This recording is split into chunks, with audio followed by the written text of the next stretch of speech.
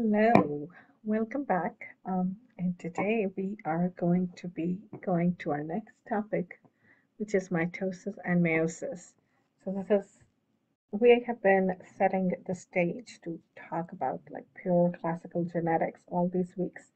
So this is the last of those lectures before we get into Mendelian genetics or classical genetics next week and talk about a lot of genetics associated with inheritance of single genes. So let's get started. For this particular lecture, the chapters that are going to be covered from those open textbooks have been listed in here. So it is the second chapter in open genetics, and in Nicol and Barrett, it's going to be a couple of sections from the chapter 2 in there as well. So what we will be talking about today is going to be mitosis and its various stages, which a lot of it may have been a review for those of you who've already taken molecular and cellular biology. I've also talked about it in my lecture series associated with it, and I will do those links. I would link those particular lectures below as well for those of you who want to know about them in a more detailed manner. And then we are going to be talking about meiosis, sexual reproduction, and how meiosis helps us achieve genetic variation in an organism or in a species. And then finally, we are going to talk about how problems with meiosis and problems during these processes can lead to chromosomal deletions or inversions, so different structural rearrangements that can happen, different issues that can arise because of them. So the first part that we're going to be focusing on is obviously mitosis.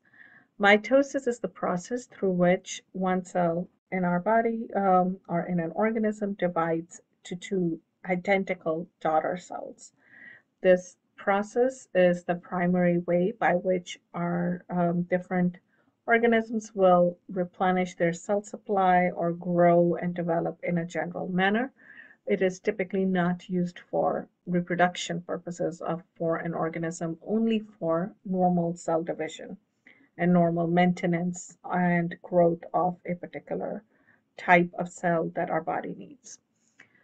So this happens with the help of the spindle structure that forms, that is made with the help of centrosomes that are present in our cytosol. So these centrosomes at the beginning of mitosis and early mitosis duplicate, and as they move to the two poles, they help create that mitotic spindle that is so important in proper cell division to occur. Mitosis happens in four main phases, the first of which is prophase. In prophase, you basically are just beginning to have the mitosis form.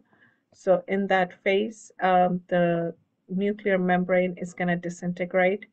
The chromosomes are going to be visible as the chromatin starts to condense and develops those chromosomes in their entire form.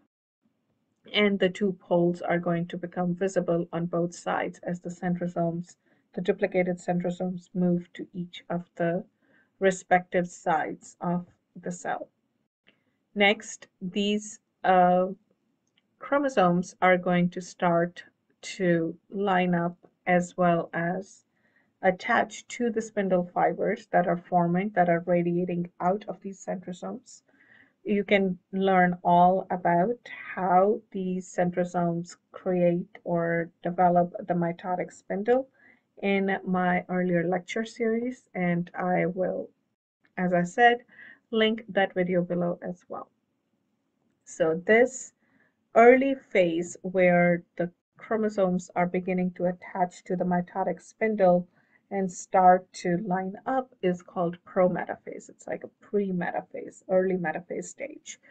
And then once all those chromosomes have lined up right at the center of the cell, or the equator, the spindle equator, that is your metaphase stage that you are probably most familiar with in picture or in cell culture, or visibly looking for it in slices of for example, onion root or other types of cells, is this exact image. That's the textbook image of metaphase, where the chromosomes are lined up at the equator. Now, in mitosis, because you are not creating gametes, you are going to keep your overall DNA content, right? You're going to keep all the chromosomes. Chromosome number will remain the same throughout. So in the beginning of mitosis, your chromosomes are formed with the two sister chromatids attached at that kinetochore. So they are together in there. So your chromosome number is constant here. So for example, in humans, that number is going to be 46 chromosomes, and there'll be 46 chromosomes here, 23 pairs, and they're all going to line up along that equator in a center, in the middle of that cell, with the two sister chromatids joined together. Now, next phase, there is a process that happens where proteolysis of these proteins that are helping attach this system together at that kinetochore to the mitotic spindle fibers is going to trigger sister chromatid separation. So the two sister chromatids separate as they get pulled, or rather as the mitotic spindles start to move towards the respective pole. And this process is called anaphase. So this is where you go to the anaphase stage. And that's what you can see here. The two sister chromatids will separate away from each other in this process, and the cell is going to get stretched out as well with the elongation of these mitotic spindle microtubules. And then finally, in telophase, you will begin to see the nuclear membrane reform around each of the two each of the two sets of chromosomes. And you will also have the cytokinesis starting to happen, where the two cells are going to now eventually separate into two identical daughter cells. Now, one of the things that is important in here is that there are checkpoints all throughout the way to check and make sure each process is happening appropriately. And if a particular process doesn't happen properly, for example, if the chromosomes don't line up properly at the equator during metaphase, the process will stall until the block is removed, until the issue is solved in some way, shape, or form. Similarly, if there was a chromosome that was not attached to the mitotic spindle, that will also prevent these sister chromatids from separating and forming in, moving to the opposite poles during anaphase. So there are checkpoints in place, not only in interphase, obviously, to go from one phase to the next, but also during mitosis as the cells are dividing into two daughter cells. So now we're going to switch over and talk about meiosis, which is obviously the way in which gametes are formed. So this is important for sexual reproduction, for the cells to be able to go through the process of meiosis and to form gametes that have half the genetic information, half the number of chromosomes. So cells that are able to go through meiosis are called meiocytes, and they are going to start off as diploid 2N in humans, obviously cells. In this process, there are two successive rounds of cell division, so that your final outcome will contain 4 daughter cells. And those 4 daughter cells will not be identical in this case and will contain a mix of paternal and maternal genes, depending on how they panned out during the process. This is also called a reductional division, because you are going to take the total number of chromosomes and you're going to have it in the first part of cell division in meiosis 1, so that in humans, we start off with your 46 chromosomes. At the end of meiosis 1, you will only have 23 chromosomes. One of each pair will be in the daughter cells, while the other one will be in the other. And then in the second part of meiosis, second division of meiosis will pretty much look very similar and almost identical to mitosis, in the sense that the two sister chromatids in these 23 chromosomes will now separate. So now the chromosome number will be maintained in the second part in mitosis, in meiosis 2. And at the end, you're going to end up with 4 daughter cells, each containing 1 N DNA content, and 23 chromosomes. So meiosis 1 is where this reduction happens. So that's the one that is called the reductional division.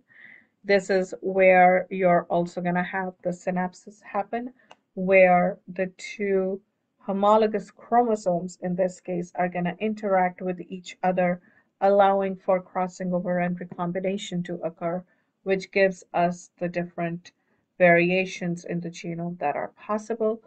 And then in meiosis 2, it is called an equational division because it pretty much, like I said, resembles mitosis. And the chromosomes are no longer going to have any of these other extra things to do that they did in meiosis 1. And in this one, it will be a simple separation of the sister chromatids in those remaining 23 chromosomes. And you will get 2 identical, so to speak, chromosomes, although again, they will not be identical because of the presence of these areas that have crossed over to allow for recombination. So this kind of goes through that process. In prophase 1, you are going to have the homologous chromosomes line up instead of individual chromosomes. So they are going to, in prophase 1, as the homologous chromosomes come together, they are going to form synapses with each other at different points. That those points are where you will possibly see recombination happen due to crossing over. These points also allow them to then come together, and as the spindle fibers are formed by those centrosomes, and centrioles, they are going to bind to these chromosomes in a way that the homologous chromosomes stay together and line up at the equator together. So here you can see that you are going to have the 2 homologous chromosomes in the pair joined together at the equator in metaphase 1. As they separate and the crossing over is completed, you will see the remnants of, the effect of that in the form of recombination, where portions of the genome have been swapped between the 2 interacting chromosome arms in this case. So each one of your chromatids are now going to be a little bit different than what they started with before. And so but in anaphase 1, again, the 2 chromosomes in this case, the homologous chromosome pair, the homologous chromosomes will separate, go to their respective poles. So by the end of telophase 1 and cytokinesis, you are going to have 2 daughter cells, each with one entire DNA set, not a pair of chromosomes, but just one copy of each chromosome. From here, it's going to directly go back into, it's never going to form the nuclear membrane again, but rather go directly into the second division in prophase 2. Again, you're going to have the spindle fiber forming, and this time the chromosomes are going to line up like they normally do at the equator, so that it is now going to be joining those 2 sister chromatids. And then in anaphase 2, these sister chromatids will separate, leading to the formation of 4 different looking daughter cells, each with 1 N DNA content and 23 chromosomes. So let's look at this exact process where you get the recombination in meiosis. So this is in crossing over. So here I have a cartoon image, or an image of how this process occurs in a diagram form, along with some actual images from a microscope to show how the DNA is interacting in these different forms at various parts of cell cycle. So in down here, the images that you're looking at, your DNA is visible in these. The DNA is stained, and you can see it in panel A in just the interface kind of. It's beginning to condense, but it's not there yet. It's still its chromatin form inside the nucleus. In B, you can see it forming the chromosomes, beginning to condense and start to form the chromosomes. In C, the chromosomes are fully visible right here, and you can see them, right? The chromosomes are very clearly visible over here, and those chromosomes are going to be attached to each other. So you can see homologous chromosome pairs. You see crossing over happening at specific points within these, right? So at several of these chromosomes, you can see actual points of crossover. In D, you can see these homologous chromosome pairs lined up that are then separating to form the two daughter cells in that first cell division. And so these two daughter cells are going to have half the number of chromosomes because they're just going to have one pair or one set. So you're starting off with 4 homologous pairs, right? 4 pairs of chromosomes, and here you have now 4 chromosomes each, and each side actually 5, and then here 1, 2, 3, 4, 5 on either side. Now here it's gonna directly go back into the second cell division immediately, where the chromosomes are gonna line up in now at the equator in metaphase 2 and start to separate. The two sister chromatids are going to separate out, leading to formation of 4 daughter cells. So let's look at this complex as the recombination happens. So you have your homologous chromosomes that are joined at the two sister chromatids in each case are joined at the kinetochore, and the centromeres are going to bind there as well. And then there are going to be some proteins that are going to cause these two homologous chromosomes to be together. These proteins that are keeping them together are part of the synaptonemal complex. So the synaptonemal complex are basically proteins that bind to both homologous chromosomes along their entire length and hold them together in this structure that we also call bivalent. So when they are joined together like this, kind of, with the synaptonemal proteins kind of sandwiched between them, it is called a bivalent. So these are bivalent pairs right here. They form completely and random, so it's not like all the paternal chromosomes line up on one side and maternal on the other. They can be either way, which further makes it likely to get even more different combinations than just a symbol 2 to the n. N is where your n is the number of chromosome pairs that you've got.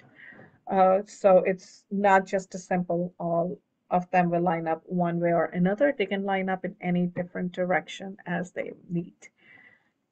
During crossing over, the DNA repair enzymes actually break the bonds in the chromosomes itself in the two non-sister chromatids where the crossover will occur and covalently reattach the non-sister chromatids to the opposite side.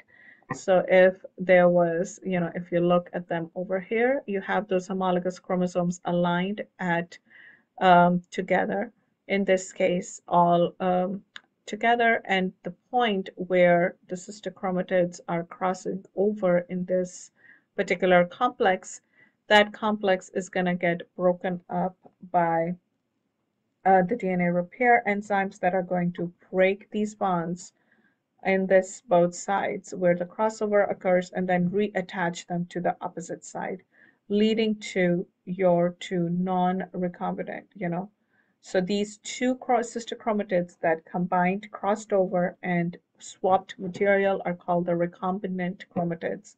And the two remaining chromatids that did not cross over, the outer ones in this case, are going to be termed non-recombinant chromosomes. They remain identical to the original parent chromosome that they came from.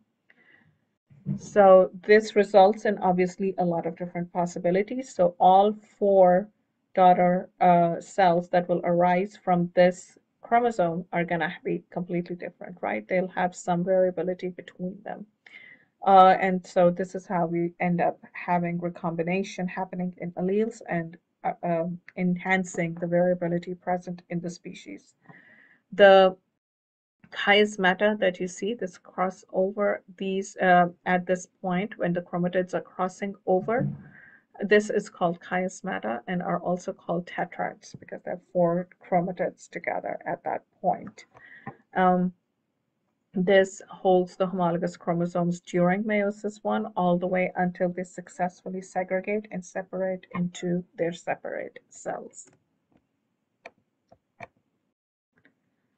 So let's look at it a little bit more at how exactly the microtubules help in the separation process itself. So the process of chromosome alignment is different when you're in meiosis 1 versus meiosis 2, simply because in meiosis 1, you have the two homologous chromosomes that are getting joined together first and have to be kept in their, aligned state and then be attached to the kinetochore microtubules. And in meiosis 2, it is the individual chromosome itself and it's just the sister chromatids that are going to be joined to the centromere altogether at the centromere by those kinetochore microtubules. So it is different for those two. In prometaphase 1, so this is during meiosis 1, the microtubules attach to the fused kinetochores, right? So these are where the two sister chromatids are joined together of homologous chromosomes, and the homologous chromosomes are going to be arranged at the midpoint of the cell of metaphase 1, not the individual chromosomes. And in anaphase 1, these two homologous pairs are what's going to be separated, but the sister chromatids will remain attached at that central point at the centromere. In prometaphase 2, however, the sister chromatids, which are held together by that centromere, are the ones, that point is where the microtubules attach to the individual kinetochores of the sister chromatids rather than the fused kinetochores, right? So the fused kinetochores in prometaphase 1 keep those two sister chromatids together. But here, those individual kinetochores, those two kinetochores, one on each of the sister chromatids, is what's getting attached with the microtubule so they can be separated away from each other during anaphase 2. So in this one, it's just kind of giving you a comparison between mitosis and meiosis, where both of them start off with 2N DNA content. So in the first stage, your chromosomes have, in both cases, the chromosomes have duplicated, but the duplicated chromosomes remain away from each other, and just the two sister chromatids are joined together at that kinetochore or at the centromere. And in the case of meiosis 1, the chromosomes have duplicated. After duplication in meiosis 1, they are going to form tetrad where the two pairs of sister chromatids are joined together with the help of these synaptonymal proteins complex as well as the crossing over that is happening between them. And then during metaphase, the duplicated chromosomes will all align at the metaphase plate in mitosis, while in metaphase 1, it's the tetrads that align at the metaphase plate, not simple single chromosomes. During the end result of mitosis, you're going to have two diploid daughter cells that essentially are identical to each other. While in meiosis, at the end of meiosis 1, you will have two haploid, so you will have a reduction in the chromosome number as the two as homologous chromosome pairs separate to get one chromosome in each of the daughter cells. And then at the end of meiosis 2, you're going to have 4 haploid daughter cells as a result. So this process of meiosis is obviously extremely important in sexual reproduction, And it is one of these early evolutionary innovations that happened after eukaryotic cells appeared, because it allowed for variation among offspring that is very needed for survival of species long term and to increase the population within that species. So it allows for species to obviously evolve with the environment and with their needs to change and adapt to variable environments and be able to grow and continue to survive over time. So during the life cycle of sexually reproducing organisms, you actually have different types. You don't have all different types of sexually reproducing organisms reproducing the same way. So the fertilization and meiosis obviously are important in all sexual life cycles, but the way it happens will be dependent on what type of organism you're looking at. So there are three main categories of life cycles in multicellular organism. The first one is what we usually think about when we think about sexually reproducing organisms, and that's diploid dominant, where only haploid cells are produced by the organisms as the gametes. Otherwise, every other cell is going to be diploid, but only haploid cells that are going to be produced are those gametes that are produced by gonads, by sex cells, right? Those are specialized diploid cells in gonads, and those are the ones that are going to produce gametes that are then going to be joined together to be fertilized to make the next progeny. In haploid dominant, and this is, so most animals are going to have diploid dominant life cycles. On the other hand, you have other organisms that do not follow diploid dominant. So most fungi and algae are in a different category, which is haploid dominant. And their body in general is going to be haploid and it's just formed by mitosis. So they can grow and develop and reproduce in that way.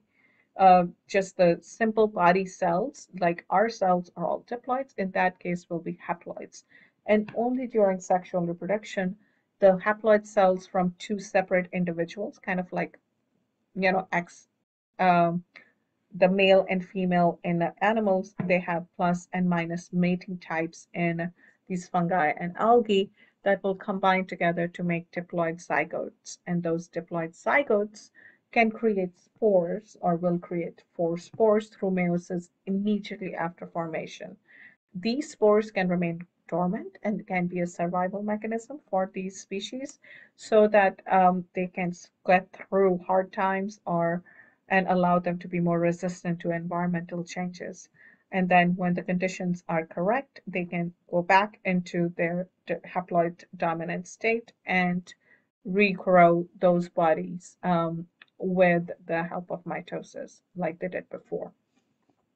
Another one that is used by a lot of the plants and some algae is alternation of generation, which is kind of a blend of the other two.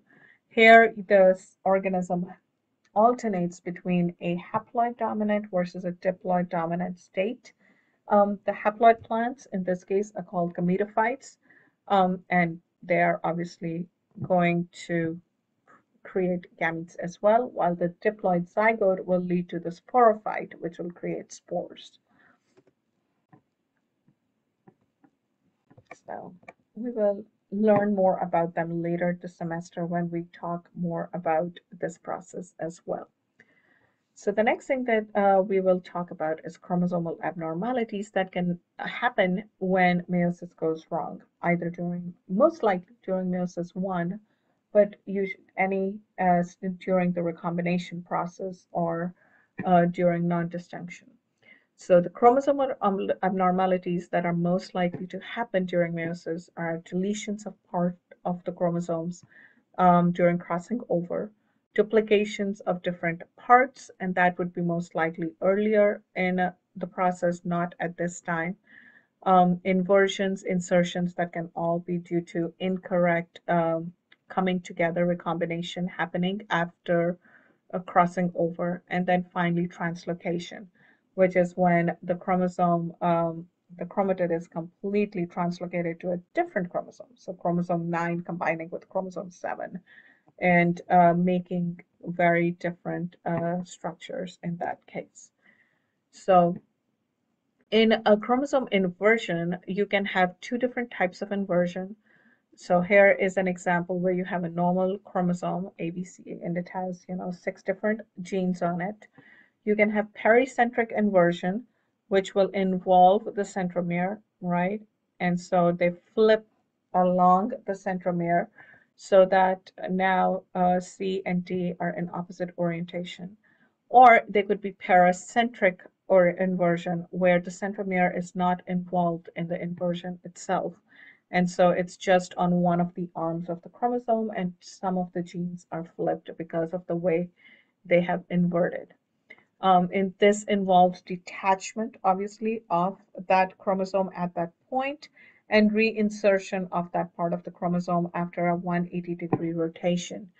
And this depends on what type of inversion has happened. It may only just cause a change in the orientation of the gene, so it's going in the opposite direction, but it could also lead to a more drastic effect if that inversion leads to a more distant regulation or movement of the regulatory system of that gene far away so that it can no longer interact with it appropriately.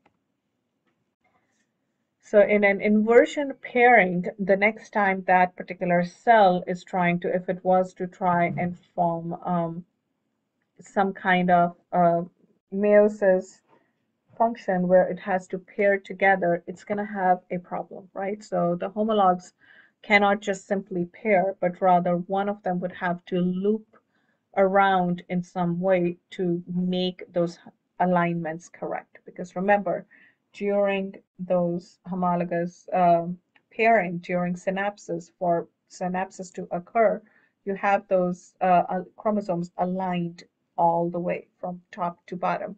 And it can't happen if you have an inversion in place without one of the chromosomes looping to make points with the make contacts with those structures. This is going to obviously cause the chromosome to kind of bend out of proportion and bend out in a way that it isn't, get deformed in some way. And it can lead to imprecise synapses, obviously.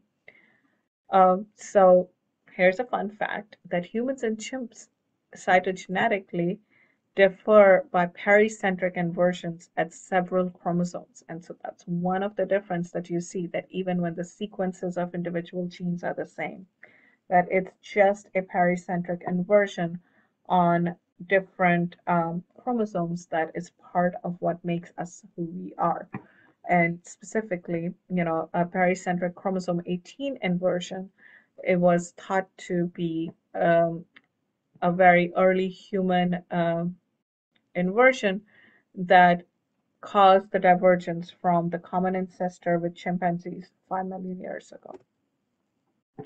So another type of problem that can occur during meiosis would be translocation.